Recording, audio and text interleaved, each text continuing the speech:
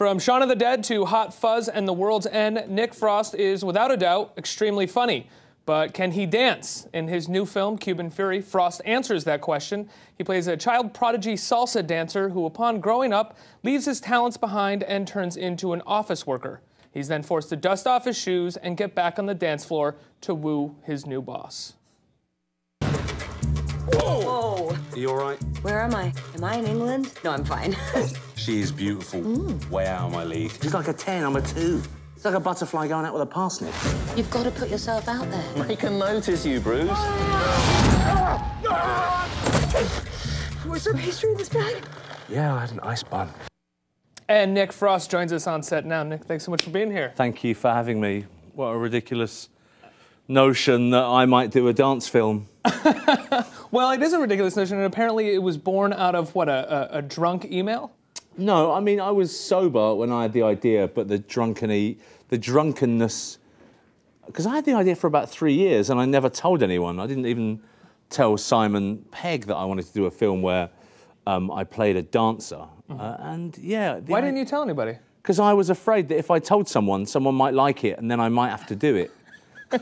And then, so one night I came in from a party and kind of a little bit steaming and wrote this email. I kind of pitched the idea in this drunken email and sent it off to Naira, my producer, and woke up the next day with that awful guilt that you get when you send when drunk you texts French kiss an auntie.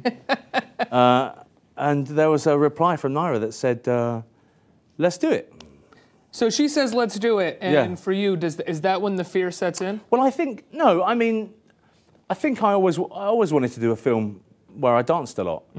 And I was just happy that I got caught, you know. I then had to commit to doing it. Yeah. And I think that's when I think there's an hour into the training period when I realised what I'd done.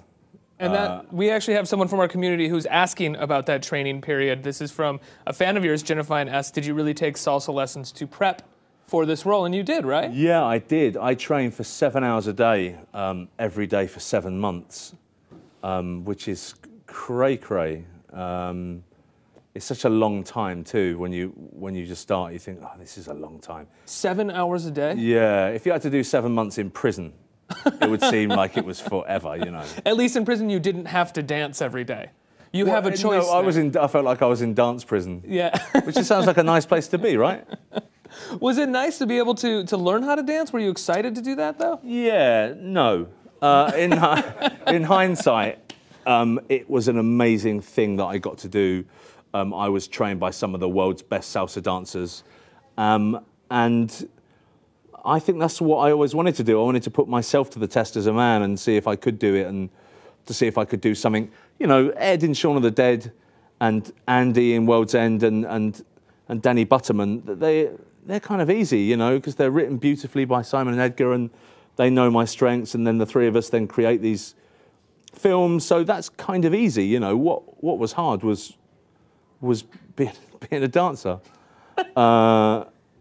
So you set this up to challenge yourself in certain ways. Did you feel like, you know, while it was fun and it was challenging for a while to work with Ed and Simon, that maybe it was time to sort of put something out there that was a little bit more difficult? Yeah, I didn't want to be typecast as that kind of character, you know, and I think doing a film where I danced a lot seemed to be the furthest possible thing I could do, you know. I think it's good to be afraid as a human being, you know. I think it kind of hones your senses slightly. I did once, for a television programme when I was a crack and heroin addict, I once masturbated a man to the point of orgasm in a public bathroom, but it was for television.